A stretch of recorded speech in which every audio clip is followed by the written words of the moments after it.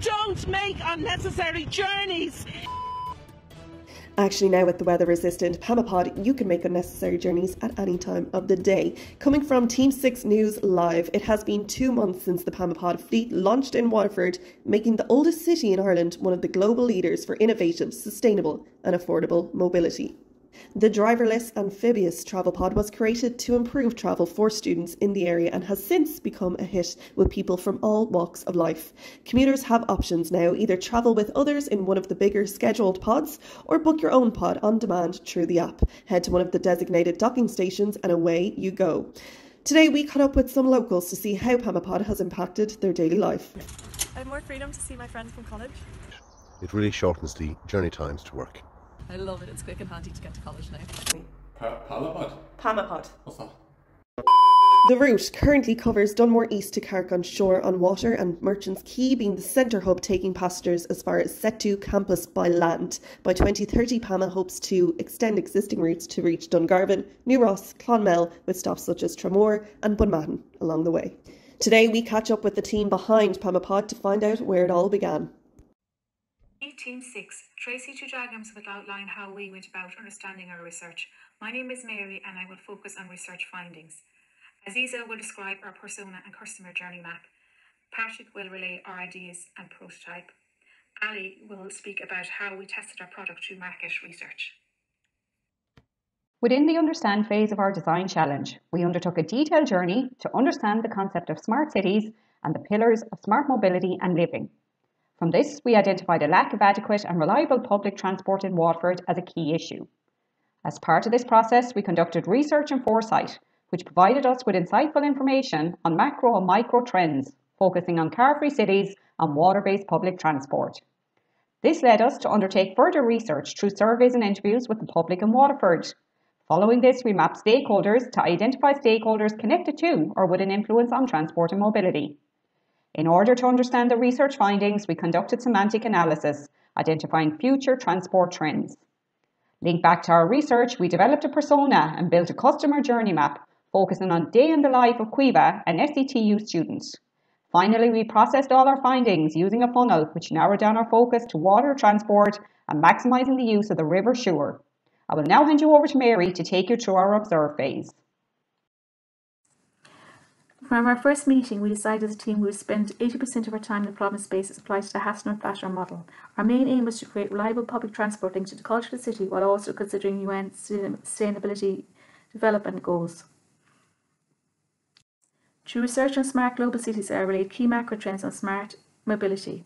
This resulted in each team member individually researching one of these key trends from a global perspective, which gave the team a thorough understanding of smart mobility.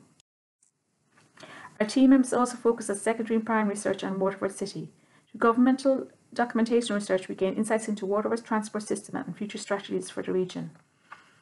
Aziza relayed to our team that through social media platform Twitter, public transport customers in Waterford found its bus service unreliable. Patrick took to the streets of Waterford to conduct primary research. The public did fill out a qualitative questionnaire, however, no member of the public wanted to undergo an interview with Patrick. Patrick, however, conducted 2 detailed interviews with students using qualitative, open-ended questions which helped our team to get insights into the students' issues with the public transport. These insights were achieved by human-centered stories on our factual persona. This resulted in Aziza illustrating a mapping journey of the student through a daily timetable.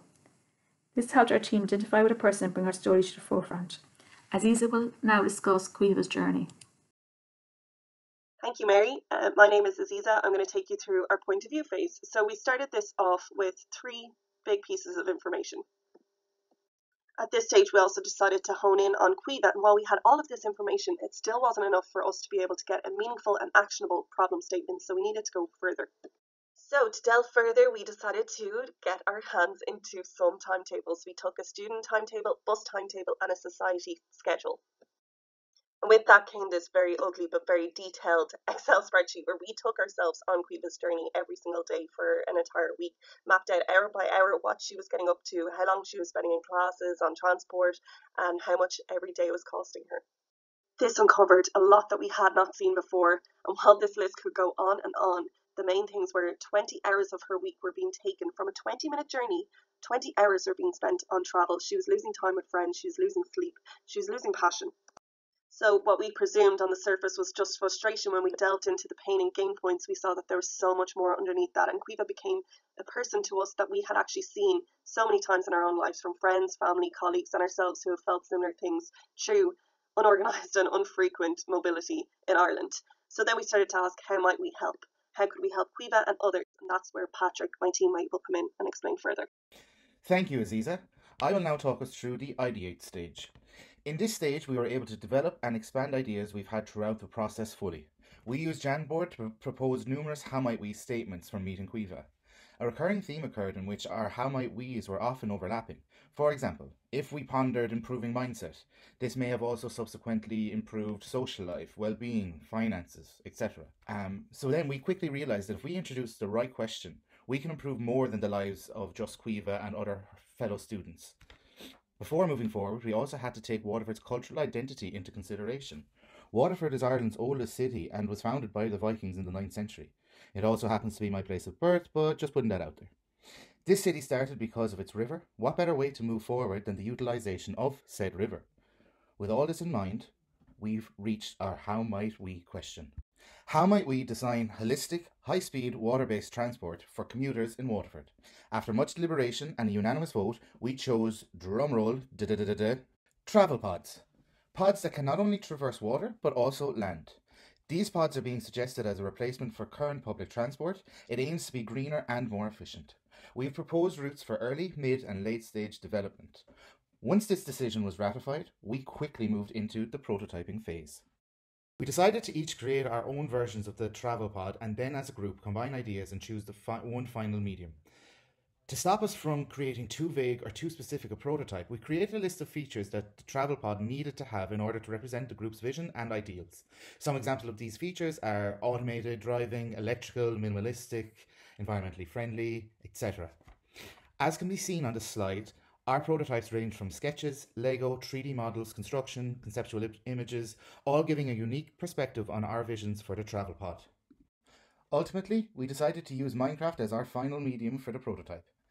Minecraft allowed us to develop our prototype with blue sky thinking, little to no limitations on what we could create. It allowed us to convey our idea in a low fidelity and clear manner, and it was very fun to use. Now on to Ali to take us home.